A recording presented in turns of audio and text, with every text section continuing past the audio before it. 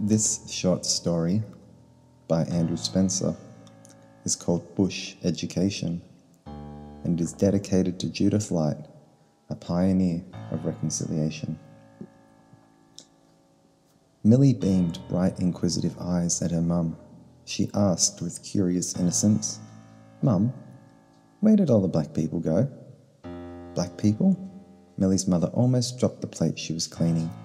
"What black people, love?" Suds trickled down her arms. Millie looked at her shoes.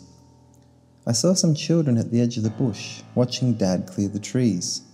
Millie spoke softly. "They looked sad, but I didn't go near them, Mum. I didn't. I promise." Mother had forbidden Millie from exploring the lands beyond their clearing. Mother put the plate in the drying rack and wiped her arms. She picked up her daughter. "Don't worry, darling. They'll be gone soon. You won't have to be afraid anymore." But Millie wasn't scared. In fact, Millie wanted to make friends with the bush children. She didn't want them to be gone.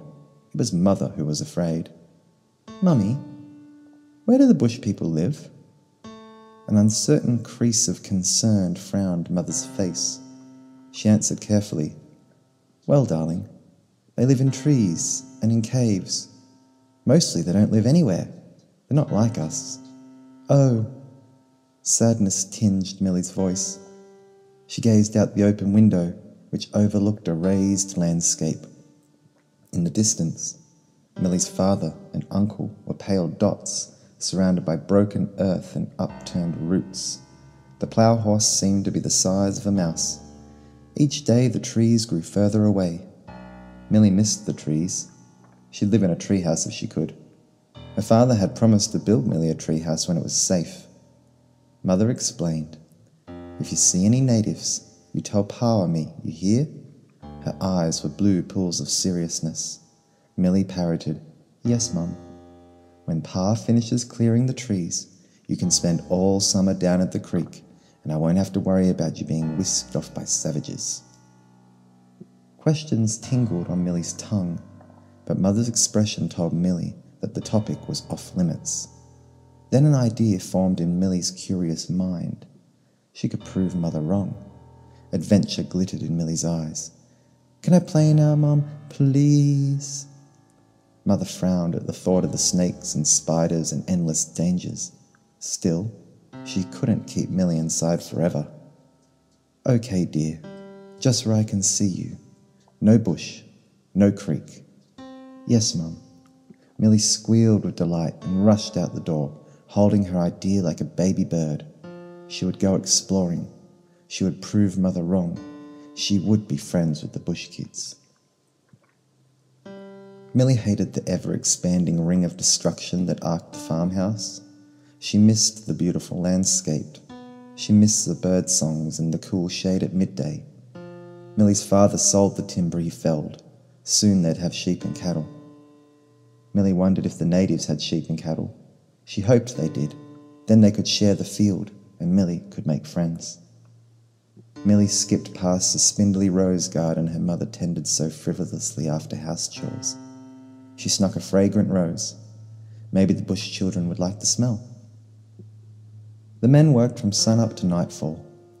Across the paddock, her father, uncle, and cousin were using chains to drag lumber. Millie ran to the tree line. "Daddy!" Father scooped up his daughter. "You be careful out here, love."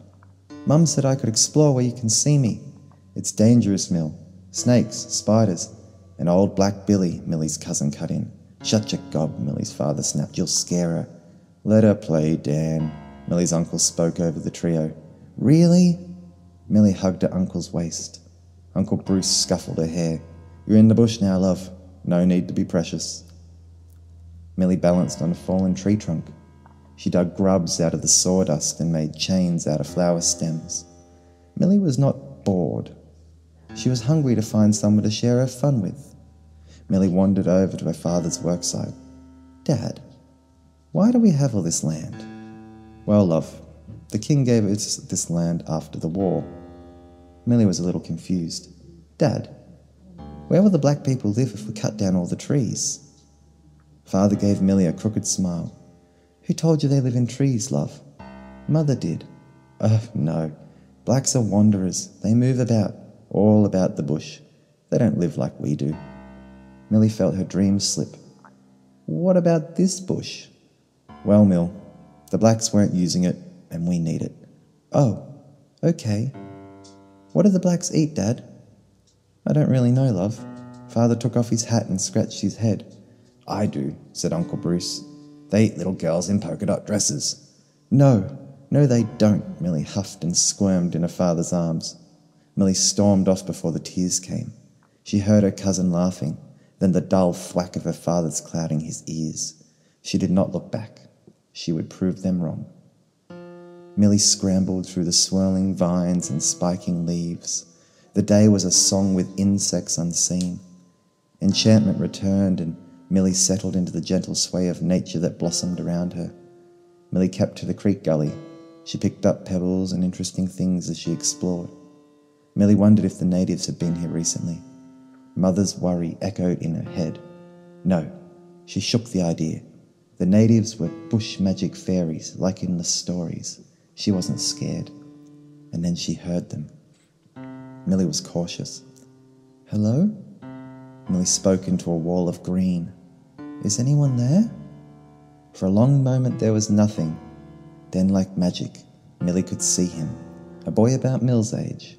He wore decorative paint, fur and grass, nothing more. He was nothing like Mill had ever known. My name's Millie, she offered. The boy was wary. Millie held out her mother's rose. The bright-eyed, brown-skinned youth reacted like the thing was cursed. It smells delightful. Millie smiled and held out the flower. The boy took the rose and sniffed. The boy's smile went from curious to wide, then to beaming. The boy spoke in strange musical sounds. He'd never smelt a rose. Then, out of the distance, Millie's father was calling. The boy jumped back like he'd set off a trap. Don't be scared, Millie pleaded. That's my da. He's making room for our sheep. Maybe your sheep can stay there too. Then we can be friends. But the boy was gone. Millie burst from the scrub, red-faced and puffing. You'd said you'd stay close, Mill, her father scorned. He sent Millie inside to wash up. Mother dabbed at the cuts and scrapes from play. Well, that's what happens when you run about like an aborigine. But Mum, but nothing. Mother had an obligatory rant on her lips when Father appeared and cut short his wife's concern. In a few terse words, her parents were arguing about the natives. Millie knew she couldn't tell her parents about her new friend. She didn't know his name, but she knew that they were friends. Later, Millie pushed greens around her plate and worried what would happen when there was no more trees between the creek and the homestead. Cheer up, Mill, her father chimed over his lager. I'll build you that treehouse soon. Millie spent more and more time down by the creek. She had no intention of telling her parents anything about her new friend. The children spent time together in a curious way. Each was a living museum of another world. They spoke in language neither could understand and drew pictures in the dirt to communicate. The boy said, I am of this land. He used pictures to help Millie understand. My home is where the trees grow. Now trees gone. My home is where the water flows. Now water does not flow. Places for ceremony we cannot reach. No animals for hunting. Always scared. The boy said in his language and in pictures. Millie drew a cow. You can bring your cows to our field. We can share our food and water. We have lots of water now that my dad's built the dam. Time passed, and the creek was open so that Millie could no longer meet her friend without risk. She took extra scones, muffins, and roses to the boy. He shared plants and meats that tasted amazing. Millie couldn't fathom where the food came from. She was amazed by this magic skill. The boy stretched out his arms, indicating everything. Millie saw bush and thought, amazing. Her father's clearing forced the children to adventure further. Millie followed the boy along an ancient bush track. They wandered downstream. Then she saw it. Millie was in awe. The boy had taken her to a special place. Carved wooden poles like trees, stones stacked in sacred patterns, animal skins in the shade, circles upon circles, stories carved in timber, intricate craft and delicate weave.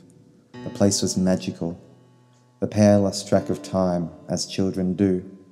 It was almost dark when Millie came tumbling out of the bush. "Where the bloody hell have you been?" Uncle Bruce grabbed Millie by the arm and dragged her back to the homestead.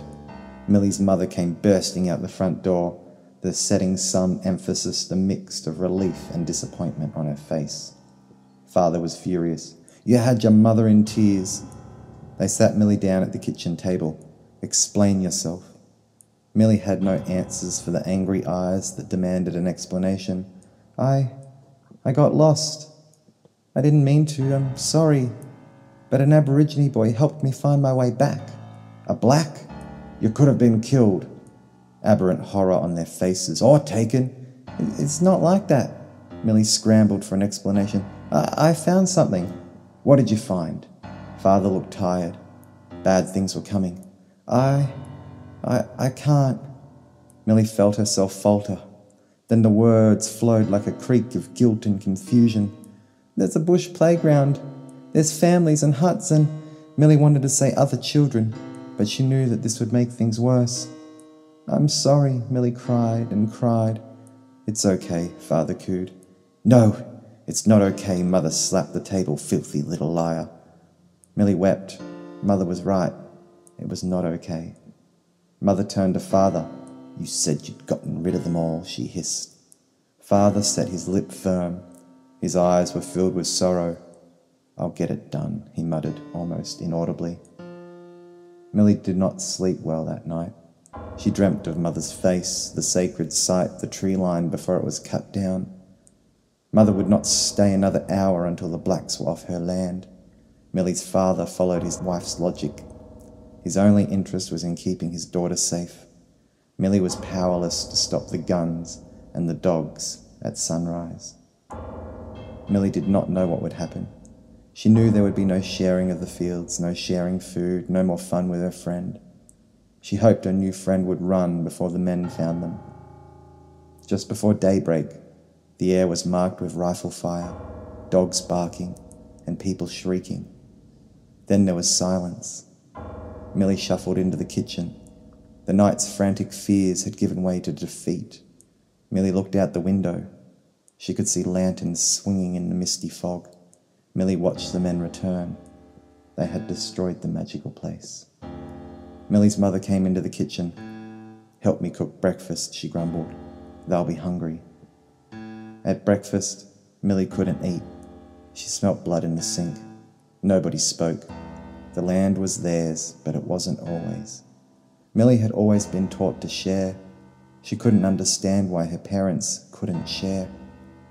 It was weeks before Millie could sneak down to the creek. The place was easy to find now that the plough tracks had ripped up the earth. The site was unrecognisable, the magic gone.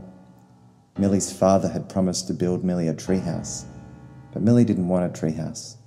She wanted her friends back, and that was Millie's bush education.